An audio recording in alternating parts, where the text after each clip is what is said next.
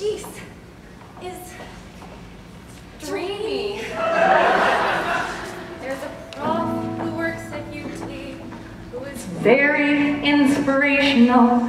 He is very inspirational because of many things. I come in at 8:11 and he smiles and says, "How are you?" My heart grows weak. So today at 8:11, I decided I should greet him. I decided I should greet him in a more than friendly way.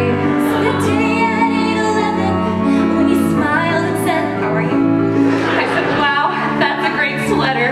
And he softly answered, "Thanks." And I said, "I love your sweater and your pecs. I mean your arms, your eyes." And then he laughed and started vlogging, which provides the inspiration for this song. Wayne Schiess, the professor. Ladies, I hate to interrupt your song, but this has been bothering me all night. Isn't Wayne Schiess technically a senior lecturer and not a professor? And if that's the case, how did he become interim dean? Whatever, continue.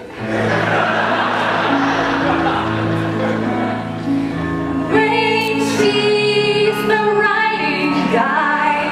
Dreamy sight checks make me sigh. Oh, Wayne Schiess, the writing guy.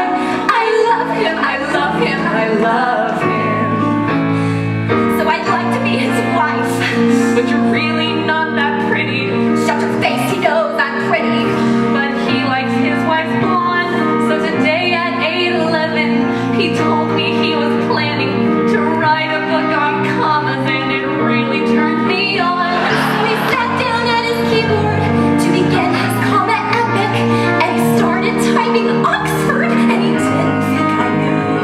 His clauses were dependent, and his lists were separated, and I knew that Oxford comma meant that Wayne Schiess loved me too. I said, "What are you typing? 'Cause it makes your shoulders look so firm." He said, "I've really got to nail this.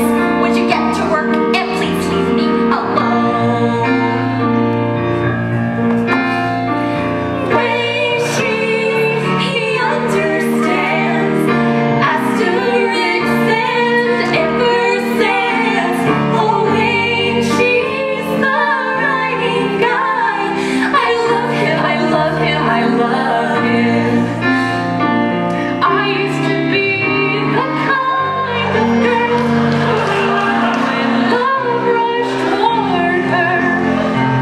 Suddenly a voice whispered, "Love can be yours if you list your authorities in order."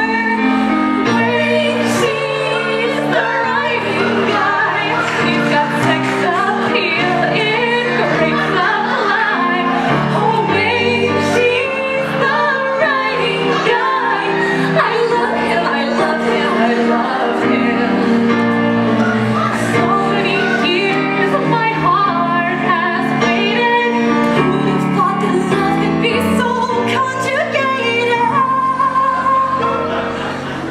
Wayne Schiess, the writing guy.